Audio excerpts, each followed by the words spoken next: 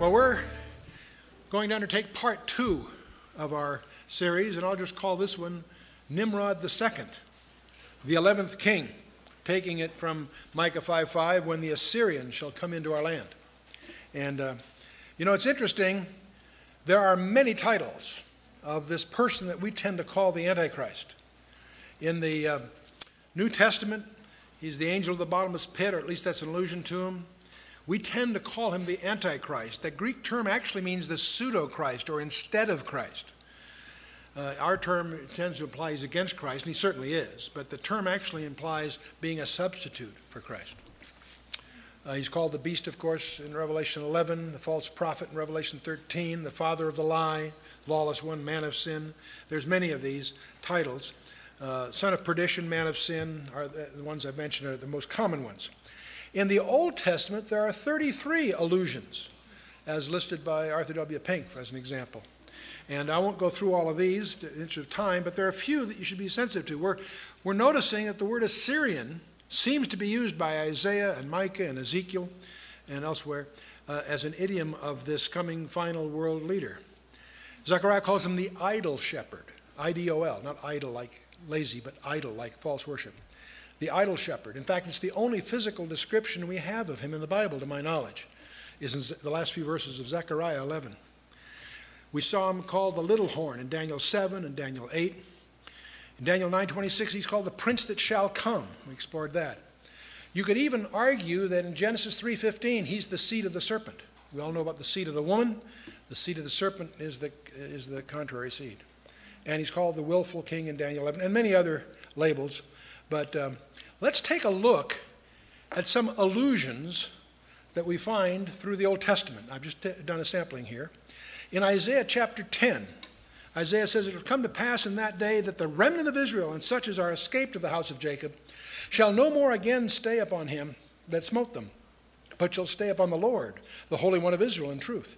The remnant shall return, even the remnant of Jacob, unto the mighty God."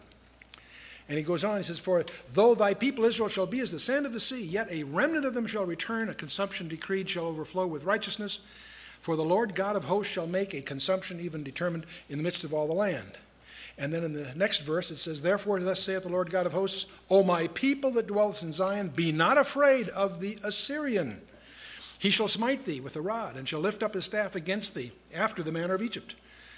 And yet a very little while, and the indignation shall cease, and mine anger in their destruction." There are a number of Old Testament passages which allude to the Great Tribulation in terms of time of indignation. So it's possible. This could have other constructions. It's possible this is alluding to that. When you get to Isaiah 14, that's familiar to most of you diligent students of the Scripture as a passage that speaks of the origin of Satan in Isaiah 14.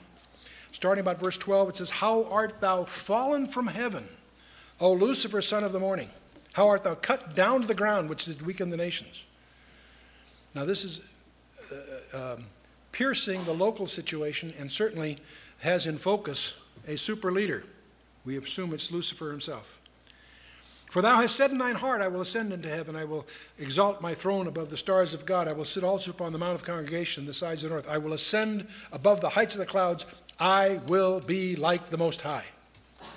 And this, of course, is the issue of pride. That's one reason God hates pride, because it's through pride that sin entered the creation. But then it goes on, it says, "Yet thou shalt be brought down to hell, to the sides of the pit. They that see thee shall narrowly look upon thee and consider thee, saying, Is this the man that made the earth to tremble? That did shake kingdoms, that made the world as a wilderness, and destroyed the cities thereof? That opened not the house of his prisoners?" Now you can quickly tell this raises a lot of interesting questions of origins and what happened, when did all this sort of thing happen. But then notice what he says in the next verse. "That I will break the Assyrian in my land, and upon my mountains tread him underfoot. Then shall his yoke depart from off of them, and his burden depart from off their shoulders." So again, in this very famous passage, very foundational passage in Isaiah 14, we find the term Assyrian used. Now some commentators jump to the conclusion that it's probably just used there idiomatically because he's used as a synecdoche, a general for the specific or specific for the general, as a rhetorical device to speak of this evil leader, calling him an Assyrian. in other words, using it connotatively rather than denotatively. But that's an assumption on the commentators. Now, some people would say that this passage refers to when the Assyrians were attacking the northern kingdom, which indeed they did. They took them captive. But notice the next verse says, this is the purpose that is purposed upon the whole earth. And this is the hand that is stretched out upon all the nations. So the scope of this is hardly focusing on the northern kingdom issue by Isaiah. The scope of this is far, far, far broader, whatever it's talking about. And there's lots of possibilities. But the term Assyrian there does catch our notice. Let's take a quick look at Isaiah 30. And the Lord shall cause his glorious voice to be heard, and shall show the lighting down of his arm with the indignation of his anger, and with the flame of a devouring fire, with the scattering and tempest and hailstones. For through the voice of the Lord shall the Assyrian be beaten down, which smote with a rod. There it is again. Let's take a look at Ezekiel. Ezekiel has some strange stuff. Just take a couple of sample verses here. It said, behold, the Assyrian was a cedar in Lebanon with fair branches and with a shadowing shroud and of a high stature, and his top was among the thick boughs. And the whole passage tends to use trees as idioms for soldiers or leaders. That happens several places. Again, in the scriptures consistent. Remember in Daniel chapter 4, that's the chapter in the Bible that was written by Nebuchadnezzar himself. It's his testimony. But there it involves a vision of a tree that was cut down, referring to himself, a leader. So that's an idiom that is familiar to your ears if you've studied your Old Testament. But it goes on then a few verses later. All the fowls of heaven made their nests in his boughs. If you remember the kingdom parables of Matthew 13, that should echo in your ears. Because the birds there were the ministers of Satan. And under his branches did all the beasts of the field bring forth their young, and under his shadow dwelt all the great nations. And it goes on. Get down a few verses later. And the cedars of the garden of God could not hide him. What on earth is he talking about? Garden of God? The fir trees were not like his boughs. The chestnut trees were not like his branches, nor any tree in the garden of God was like unto him in his beauty. I have made him fair by the multitude of his branches, so that all the trees of Eden that were in the garden of God envied him. Wait a minute. What's he doing in the garden of God in the first place? What's he doing in Eden? I made the nations shake at the sound of his fall when I cast him down to hell with them that descend into the pit. And all the trees of Eden, the choice and best of Lebanon, all that drink water shall be comforted in the nether parts of the earth. Strange stuff. And let's go take another look at Micah 5 again. This man shall be the peace when the Assyrian shall come into our land, when he shall tread in our palaces. Then shall we raise against him 7 shepherds and 8 principal men. And they shall waste the land of Assyria with the sword, and the land of Nimrod and the entrances thereof. Thus shall he deliver us from the Assyrian when he cometh into our land, when he treadeth within our borders. There it is. All this talking about an Assyrian again. See this? And the land of Nimrod again. So again, all this echoes back to the earliest empires. And you remember Nimrod was the first world dictator. He built a number of cities. Babel, Bab, tower, El, God, a tower to God. And Akkad, and Erech, and Nineveh, Sumer, and Kala. And it's interesting that we're talking about a guy and a region that was the beginning of all civilization. And his capital was a place called Babylon. Now, what's fascinating about this issue is there is another raging controversy among conservative Bible scholars. And that is, what on earth does the scripture mean when it talks about the future Babylon? And first of all, you need to understand there's some problems having to do with the doom of Babylon as described in the Bible. You see, Isaiah 13 and Isaiah 14 and Jeremiah 50 and 51 detail the destruction of Babylon. And among the phrases that occur in those passages, I'm sparing you going through it in detail, because particularly the Jeremiah passages are somewhat lengthy. We could spend a full 2 hours just discussing the subtleties. But the main points of those passages in Isaiah 13 and 14 and Jeremiah 50 and 51 include the fact that it's going to be destroyed in a very sudden, catastrophic way. It will, after destroyed, it will never again be inhabited. Both of them make that emphasis. In fact, not only will it not be inhabited, the building materials that make up the city of Babylon will never again be reused. That's kind of strange. Maybe they're ionized, who knows? They're going to be destroyed like Sodom and Gomorrah. Both Isaiah and Jeremiah use that very phrase. Now we all recall Genesis 19, where God destroyed Sodom and Gomorrah in a very catastrophic, final, deliberate way in a matter of hours. And it's kind of interesting to study Genesis 19 very carefully, because the two angels that go there aren't there just to do Lot a favor getting he and his family out.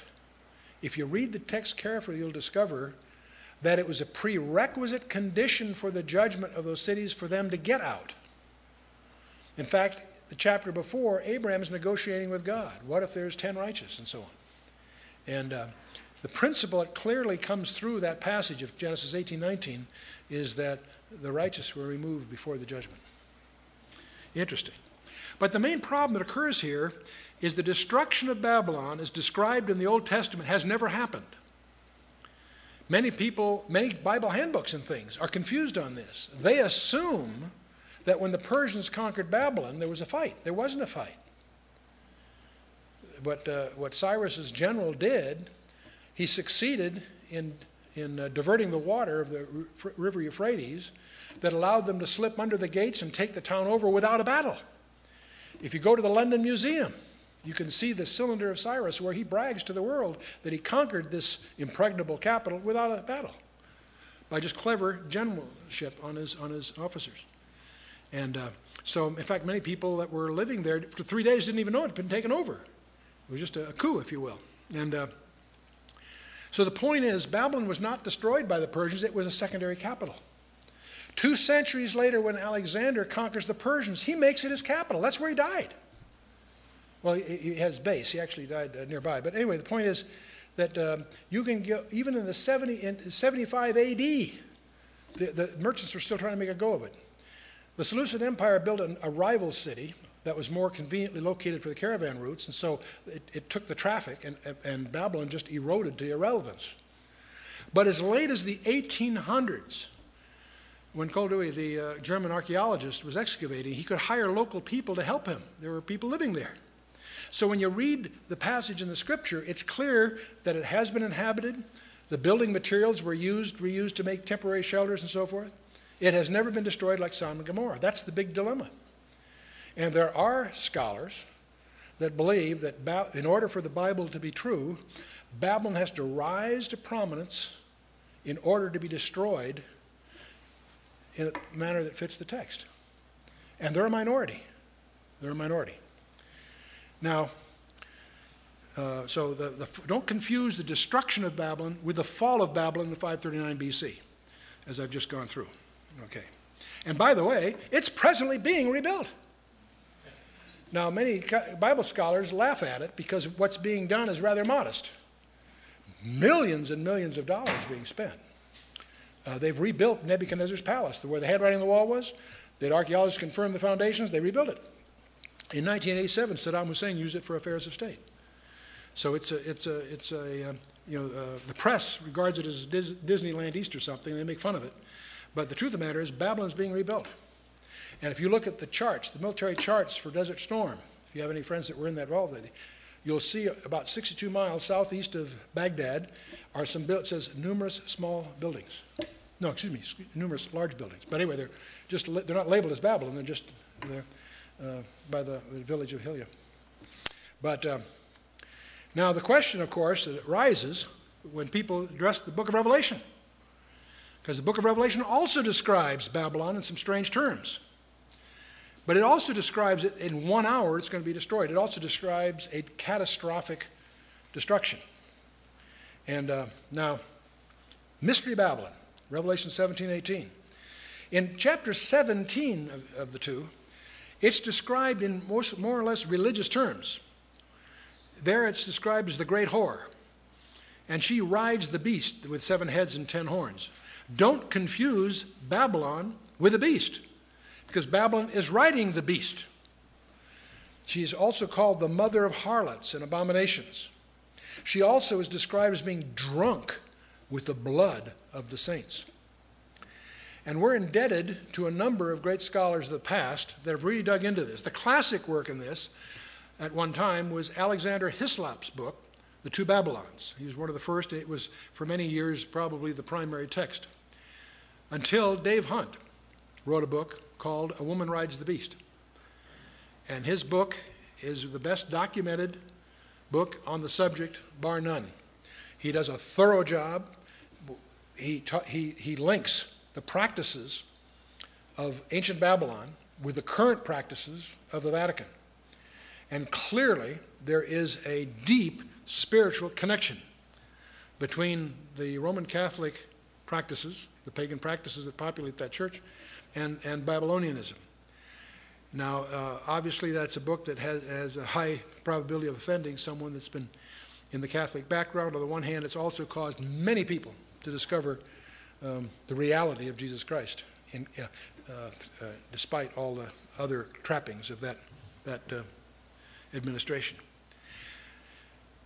Dave is so fixated on that aspect of it that he does not regard literal Babylon on the banks of Euphrates as being relevant in future prophecy. So that's a place where he and I, although we're good friends, have an agreement to disagree agreeably. In fact, at the pre-trib study group, when Dave presented his papers that made up his book, I was asked to be the rebuttal presentation, and everybody expected me, because they knew my mentality in terms of expecting literal Babylon on the Euphrates to be relevant. I'll come back to that in a minute. See, chapter 18 of the book of Revelation describes Babylon the Great. Some scholars feel that there are two different things in view here.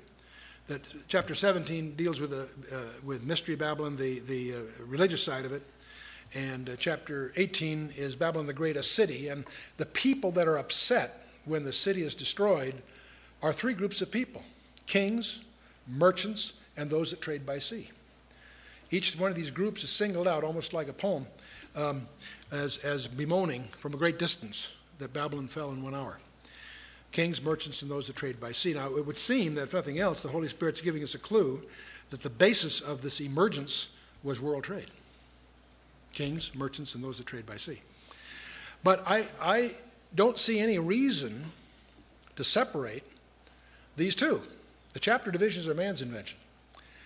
Now, you'll find that most scholars will fall into one of two camps. They'll either embrace Dave Hunt's excellent presentation, well-documented presentation on the Vatican aspect of this.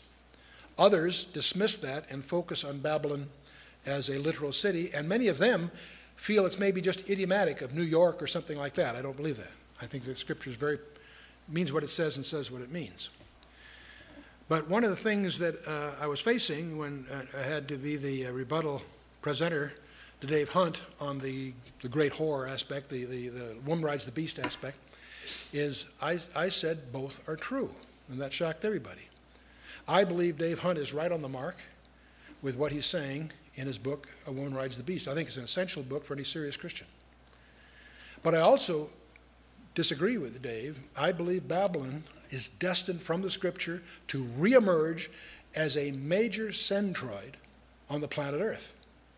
And this aspect of the Assyrian aspect of the Antichrist underscores that to me even more so. But let me show you where I think the answer is. By the way, the book of Revelation can be portrayed as a book about 2 women. The first woman is the woman of chapter 12, which you can call Israel if you visualize Israel as starting at Genesis chapter 3. And the first woman is in heaven, portrayed in heaven. She's the mother of a man-child. She's clothed with the sun. Her identity is tied up with the sun, moon, and stars, which is a link to Genesis 38. Her enemy is the dragon. Her relationship, she's hated by the world. She's sustained by the wings of heaven. She has headdress as a crown of 12 stars. Her status is widowed and divorced. And by the way, those are idioms from the Old Testament about Israel. Read the book of Hosea. Her final location is New Jerusalem. In contrast to her, the other woman is the woman of chapter 17, the woman that rides the beast. Where is she? Upon many waters. She's the mother of, not of the man-child, of the harlots. She's not clothed with the sun, she's clothed with purple, scarlet, and gold. Her identity is she reigns over the kings of the earth. Her enemy are the 10 kings. She's riding the beast, but ultimately that beast turns and consumes her, interestingly enough. She's caressed by the world rather than hated by the world. She's sustained by the dragon as long as he lasts. Her headdress has the mystery Babylon the Great engraved on it. She makes a strange boast. She says, I am no widow. She's putting herself in Revelation in contrast to the woman of chapter 12. Interesting. And her final location, of course, is the habitation of demons. But there's another comparison that I encourage you to do on your own. People often ask me, how can I get through this enigma about Babylon? And I suggest very simply, read 3 pairs of chapters. Read Isaiah 13 and 14. Read Jeremiah 50 and 51. And read Revelation 17 and 18. Those are 3 pairs. Isaiah 13 and 14, Jeremiah 50 and 51, and Revelation 17 and 18. What I suggest you do is read those 6 chapters at one sitting. Take you less than an hour. What you'll discover by reading the passages is the consistent use of phrases among all 3 authors, Isaiah, Jeremiah, and John. You'll find many nations attacking. This is not one attack, many nations. This isn't an attack against Babylon by the Persians or something. This is many nations attacking.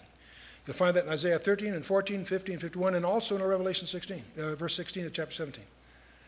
You'll also discover that in the passages, Israel is in the land and forgiven. That means that eliminates most of history. Couldn't have happened in the past. In Isaiah 13, verse 19, and Jeremiah 50, verse 40, it says it's going to be destroyed like Sodom and Gomorrah. The same expression is used by both of them. That's also implied by the Revelation passage in Revelation 18. In both Isaiah and Jeremiah emphasize again and again and again, it's never to be inhabited, the bricks will never be reused. Especially in Jeremiah, it goes on and on about that. It's also clear that the event we're talking about occurs during what's called the Day of the Lord. That makes it, if you will, an eschatological event near the end times. Isaiah emphasized that, Jeremiah emphasized that, and Revelation, of course, underscores that. Both Isaiah and Jeremiah underscore that we're talking about a literal pride of the Chaldeans' excellency, a literal Chaldean city on the banks of the Euphrates. This is not an idiom or a rhetorical device. It's interesting that Jeremiah and Revelation also emphasize that kings fornicate with her and they're drunk with wine. In fact, even both Jeremiah and Revelation uses the expression of scarlet, purple, a golden cup in her hand, and so forth. You'll find that when you read all 6 of these chapters, you'll have the feeling, you'll sense the common articulation, despite the difference in authors and the different times that they wrote. Now, how do you reconcile this? How can I say that both things are true? The way I do that is by looking at Zechariah 5. You know, the book of Zechariah is studded with little enigmatic prophecies. Some of them are quite clear, and some of them are real riddles. But in Zechariah chapter 5, Zechariah encounters a vision. This isn't a literal thing, it's a vision thing. The woman in the ephod. Let's take a look at what happens in Zechariah 5, starting at verse 5.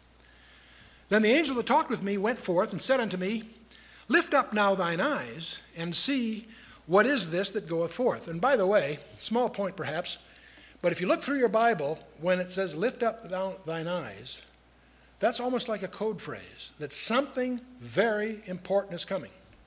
When you go through the Torah, the Old Testament, Abraham lifted up his eyes. What follows is not just another thing, it's something very significant. It's a way of emphasis. And that's what's happening here with this angel that's talking to Zechariah. Lift up now thine eyes, and see what is this that goeth forth. And I said, What is it? And he said, this is an ephah that goeth forth. Now, an ephah is a large volumetric measure. It was the standard commercial measure, like we might use the word bushel. It was a standard commercial measure in volume. A talent was the standard commercial measure of weight. So one is volume, one is weight in their parlance. He said, this is an ephah that goeth forth. And he said, moreover, this is their resemblance through all the earth. So this isn't isolated, it's something broader in concept. And behold, there was lifted up a talent of lead.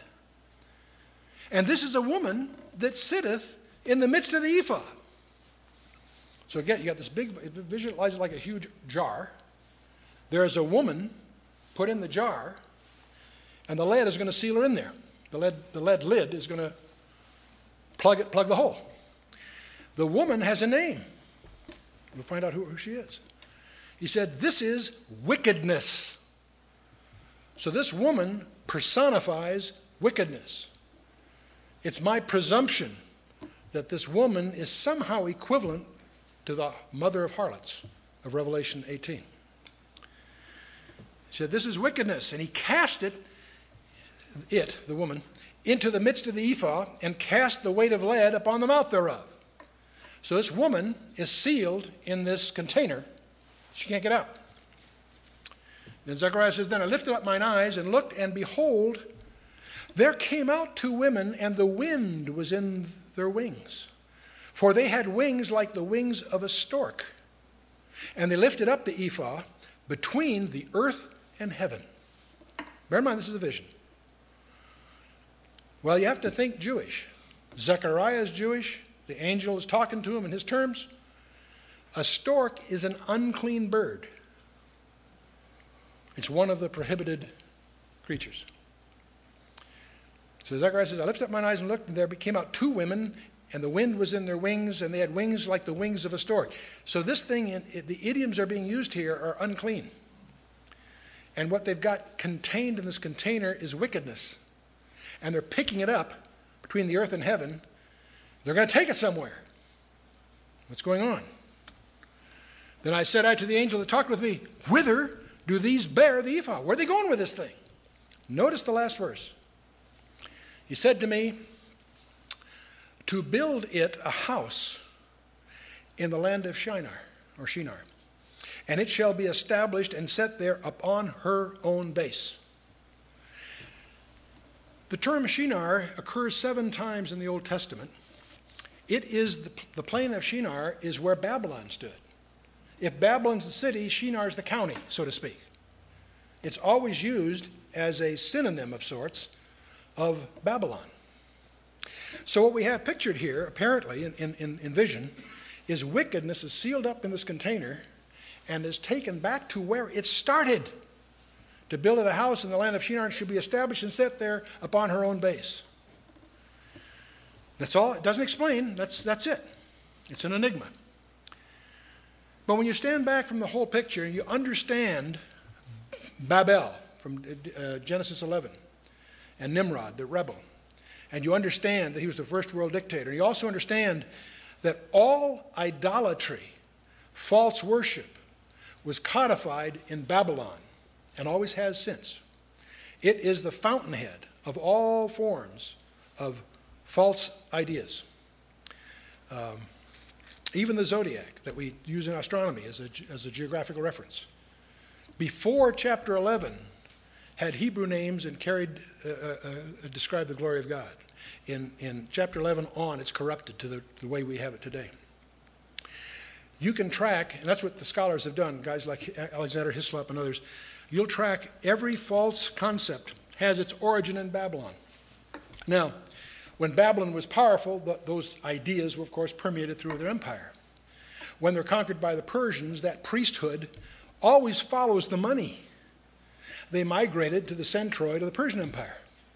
When the Persians are conquered by the Greeks, it goes there. When the Greeks are conquered by Rome, where does that priesthood go to? To Rome. If you study pagan Rome, before Constantine and all that, you'll discover that everything they're doing, all the ideas, all the strange stuff they do, are repackaging in Latin what used to be done in Chaldean in Babylon. New names, same gods. And Ashtoreth is Astarte, and you can track, you can find tables in your commentaries that will give you the Chaldean name, the Greek name, the Latin name, and so forth. Now, same ideas.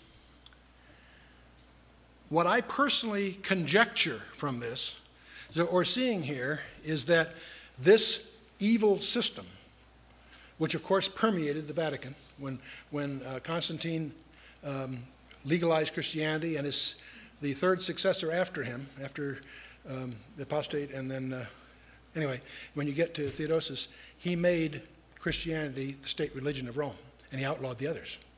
That was the biggest catastrophe of the Christian church, because suddenly it became politically correct to be a Christian.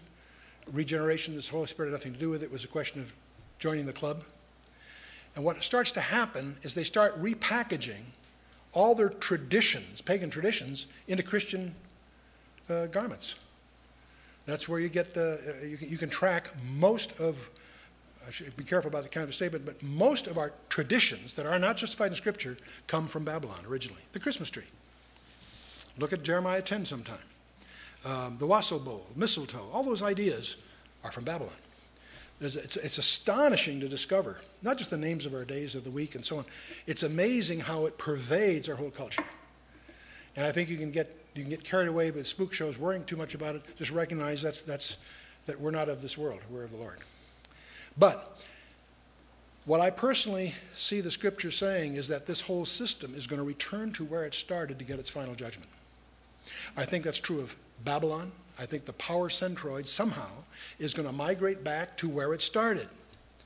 And that's why, as I begin to realize that there's a high likelihood that the Antichrist, as we call him, this world, I don't like that term Antichrist. I can't get away from it because it's so common usage, but the term Antichrist is used by John in a different sense twice in his epistles. The spirit of Antichrist. John, who wrote those epistles, was the penman of the book of Revelation, never used in the book of Revelation. The spirit of the Antichrist obviously is evil, don't misunderstand me. But I think it's an inappropriate label, really, for this coming world leader that has 46 other labels in the Scripture. And that's why I feel free to call him Nimrod II, just to confuse people, see. I think the final world dictator is going to be an echo, in some sense, of the first world dictator. And I think his capital will be Babylon, and it's going to receive judgment. And I say, Chuck, gee, where do you get all this? I don't see anything on the horizon. Good! You can't accuse me of trying to shape my theology by reading the daily paper, because there's no evidence of what I'm saying is correct. But that's what we call the null hypothesis. You see, if you start to see next month, next year, 5 years from who knows when, some things start to happen to bring Babylon to more world prominence. If you start to see a global organization start to echo East and West, with the East starting to be primary. Remember, you heard it here first. Huh? But more seriously, the fact that it isn't evident in our current publications frees me from any accusation of what they call eisegesis, not exegesis.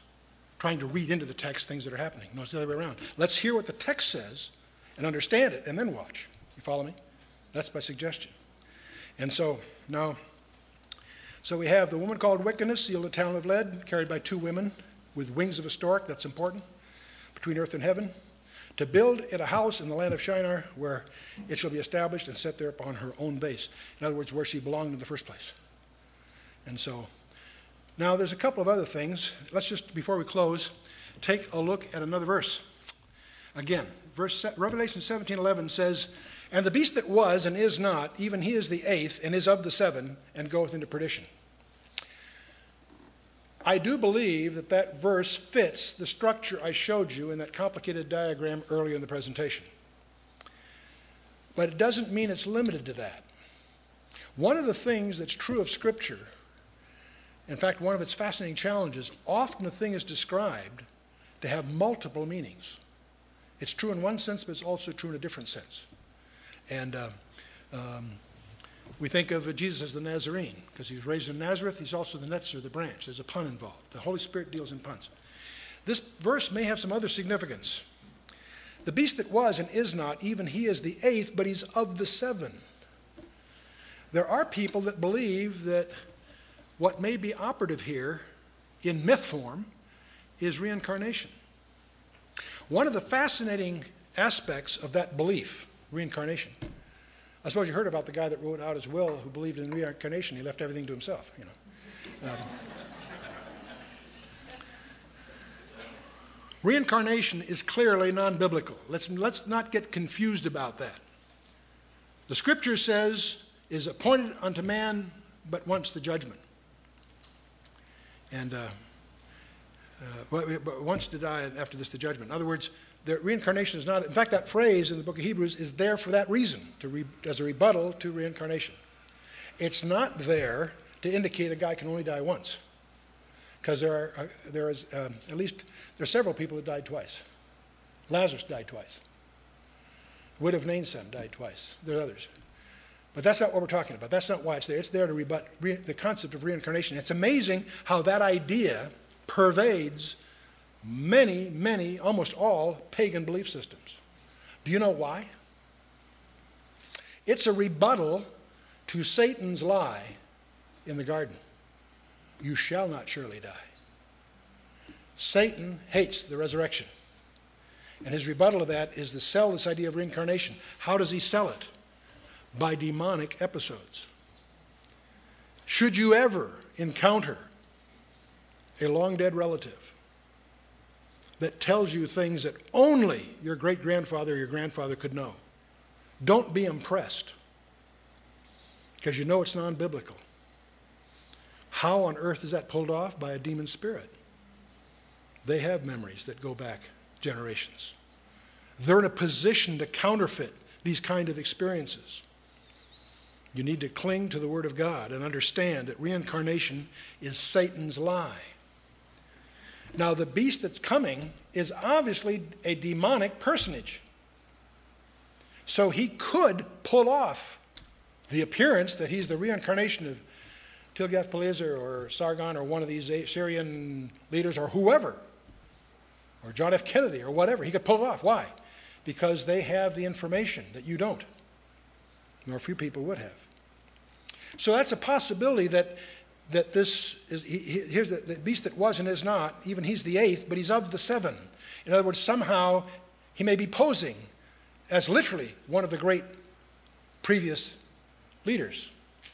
How would he do that? By really reincarnating? Of course not, no. But he could simulate it. He could create the impression. So that's a possibility. There's another one that's even more closer to home. Could he be a clone? Is it possible that this future leader is somehow a clone of some great past leader somehow? The technology has been detailed for you in Jurassic Park. All you need to do to recreate a creature is a piece of DNA and maybe a little bit more. So that's a possibility. There's a huge debate among theologians. Can a clone be saved? Their theologians are going to chew on that one a long time. You can think of a lot of reasons why they couldn't be, and yet that's also dangerous ground. I wouldn't put anything beyond the reach of God. And at the same time, a clone is a man-made thing.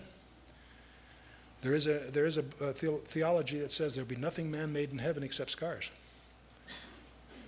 Scars, his wrists and his feet. There's another possibility. It's sort of a mix of all of these. Is he a Nephilim? Is he somehow the result of mischief by fallen angels?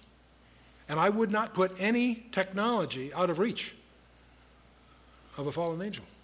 We've learned that from the Nephilim of Genesis 6 and the Rephaim all through the Old Testament, the walking dead. Why do I tend to suspect that a clone can't be saved? Because a Rephaim cannot rise.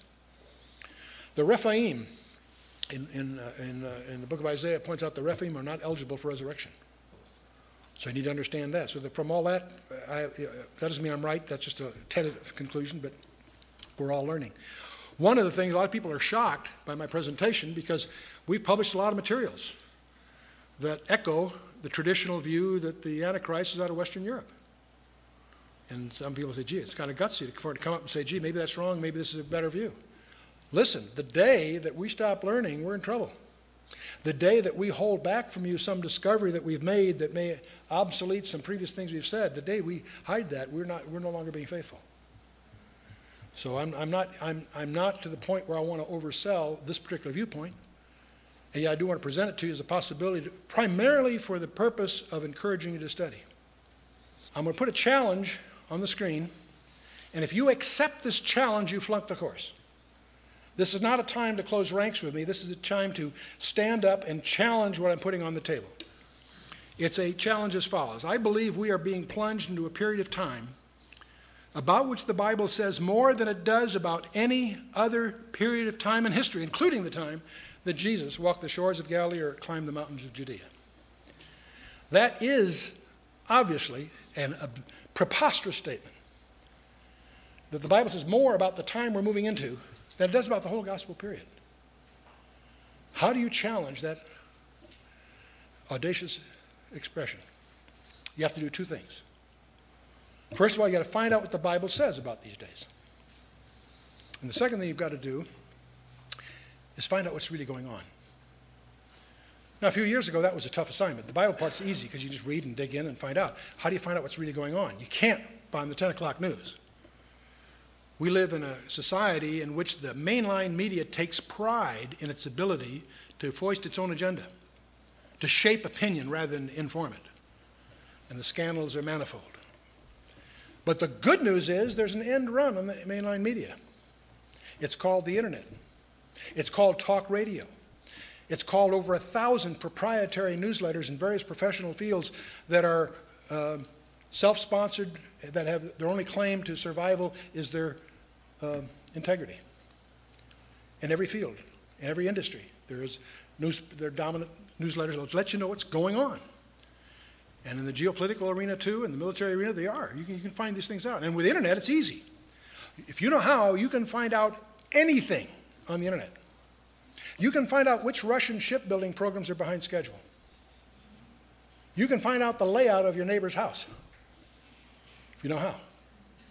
You can make a list of most crazy things. You can find out anything if you know how. The internet is open, exciting. So you can find out what's going on. Now, we monitor 10 strategic trends on our website. And there's no more passwording. It's free. You can just check in.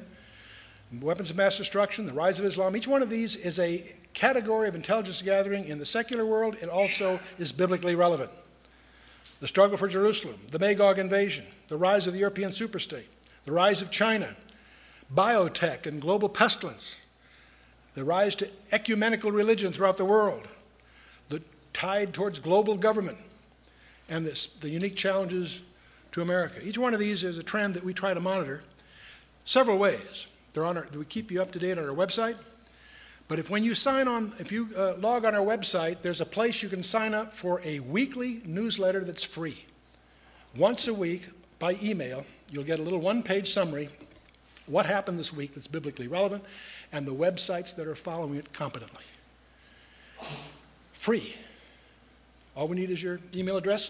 If you get tired of, you can turn it off whenever you like, but there's no charge. It's just part of our outreach to you. And now, there are paths to our ultimate venture. Most of you are aware, of course, that our book is now out by Thomas Nelson, Learn the Bible in 24 Hours. But if you want a more comprehensive approach to that, we have an audiovisual presentation on CD-ROM that has 1,400 computer-animated diagrams from Genesis to Revelation. It's gotten endorsements from Tim LaHaye, Hal Lindsey, Tommy Ice, Marlon Maddox, Ed Heinzen.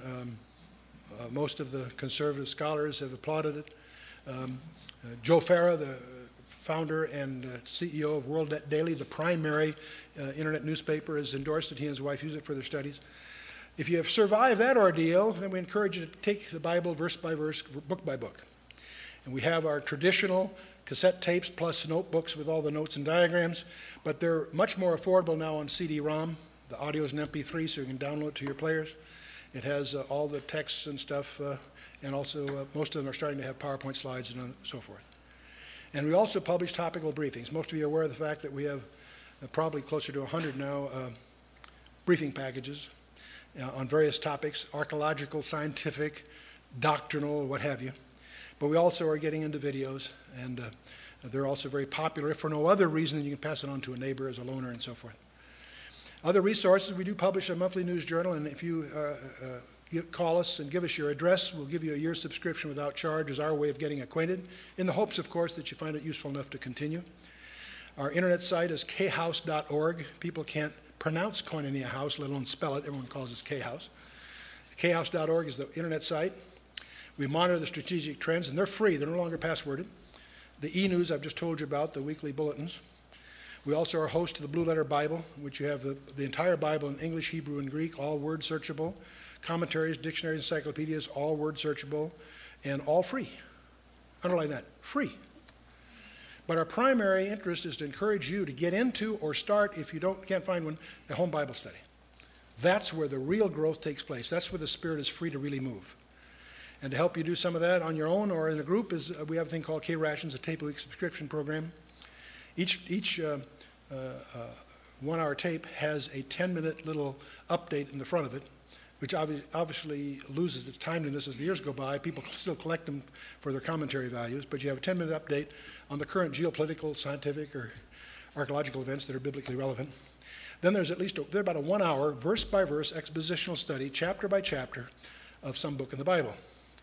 And with it, we also send along study notes, discussion questions, detailed references, diagrams, all that sort of stuff. And they traditionally package these things in the heirloom edition leather-bound albums, and actually imitation leather-bound albums. It just didn't fit on the slide. So you can collect them to match the ones you may already have. And by the way, we also have made arrangements to get university course credit for the commentaries, for those of you that want to accumulate credits towards a credited degree. So now we've talked a lot about pretty dark stuff. And I have a way that I like to close on something like this, because we've been talking about Antichrist and demons and all this dark stuff. And we've talked about the coming leader, world leader. And I don't want us to close on that topic. I want us to close on the real coming king. And so indulge me this, if you may. You and I are looking for a racial king, king of the Jews.